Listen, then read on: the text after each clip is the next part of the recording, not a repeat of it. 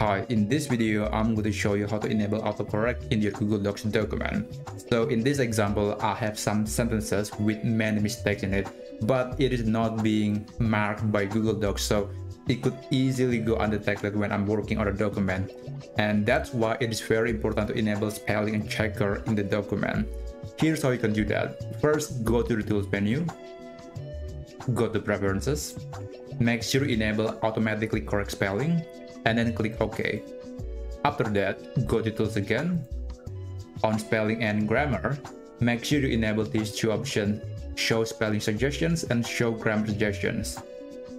So let's just do that.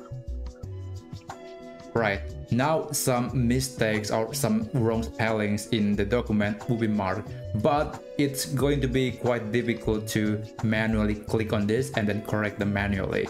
So what I highly recommend is to enable this option, and it will show you the summary or a quick way to fix all the mistakes by just click accept on every spelling and grammar suggestion. And after that, the text or the word will be automatically corrected. This is not exactly automatic like in some other software.